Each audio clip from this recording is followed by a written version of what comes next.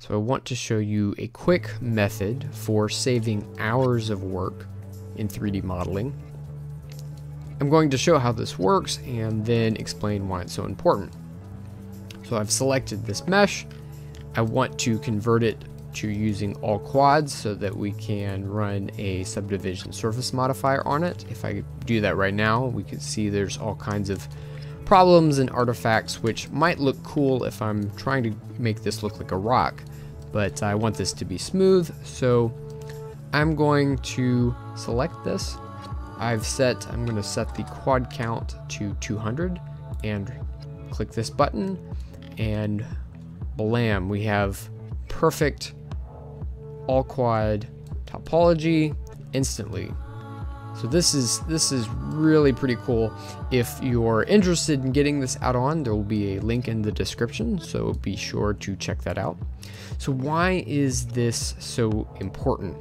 Well, all quad topology is really pretty critical if we want to use the subdivision surface modifier, because it cuts everything into quads. And so if we actually back up here, if we look closely, we can see that some of these polygons are not made with 4 sides.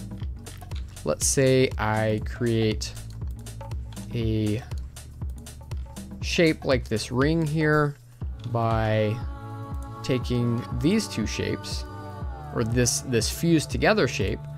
Now I'm going to, instead of joining 2 shapes together, I'm going to subtract these shapes from this first shape and apply that and hide these, and there we go. We have another shape like we started with, but we have all these polygons that are not all quads on the edges especially.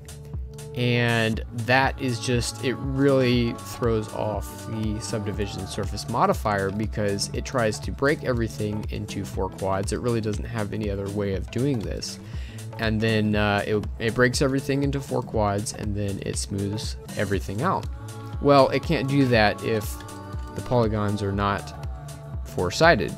So if we remesh this, then we can use a subdivision surface modifier, and we can use smooth shading, and there we go. We instantly get a shape that looks good, everything is smooth, and we're already done with our modeling. And normally, if we're not using this add-on, we would have to somehow figure out how to create that shape manually, either by sticking a new mesh on top of the existing mesh or moving points around one at a time. I mean, we wouldn't want to do that, but that might be one option.